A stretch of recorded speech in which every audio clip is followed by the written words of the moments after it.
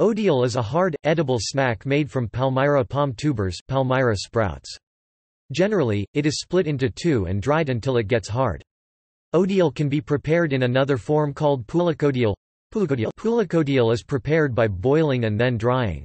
It is used to produce pulakodial flour. Odiyal is a main ingredient for some food products such as Odiyal flour, Odiyal chips, Odiyal pittu, Odiyal kool, palm posha, etc.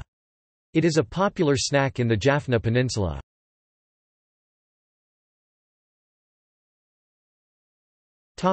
Research.